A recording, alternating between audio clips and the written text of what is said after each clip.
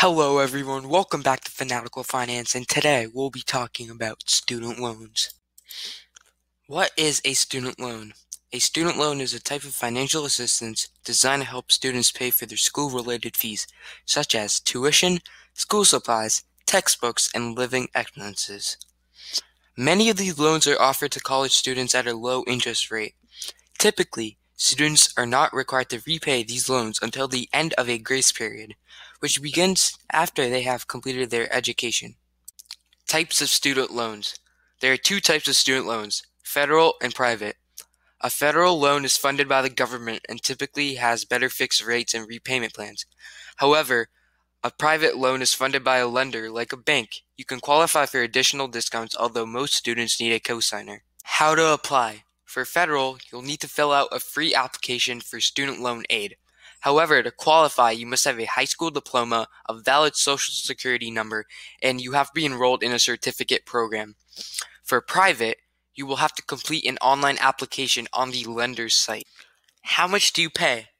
The loan amount will depend on your degree and completion time. However, the average student loan amount is around $8,000 to $16,000 a year.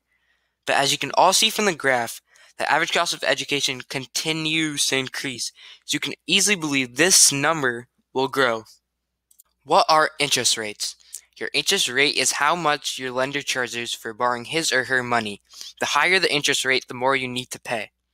This loan here makes you pay a low upfront fee, but gradually increases its interest rate. There is another type of loan where you pay an upfront cost which is greater than the variable loan but has a fixed interest rate. So, if you believe you can pay off your loan fast, you should apply for the variable loan. But if you want to span out your time of paying, you should go with the fixed interest rate option. Ways to lower or eliminate student loan debt.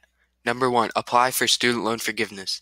You should check out the Public Service Loan Forgiveness Program if you're employed by the U.S., federal, state, local, or tribal government, or any nonprofit organization, as you might be entitled for this program.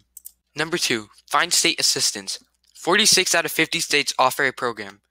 Number 3, check with your employer. Finding a job during college should be a smart move. Find out if your employer has any student loan benefits, such as a tuition reimbursement program. Number 4, find a repayment plan that fits your bill. For example, a lower upfront payment that rises over time. Number 5, earn more cash.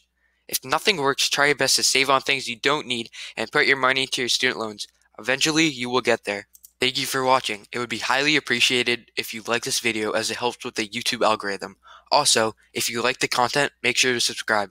Comment down any suggestions for future videos. Follow the Instagram at Fanatical Finance. Hope you enjoyed watching. Thanks for your time.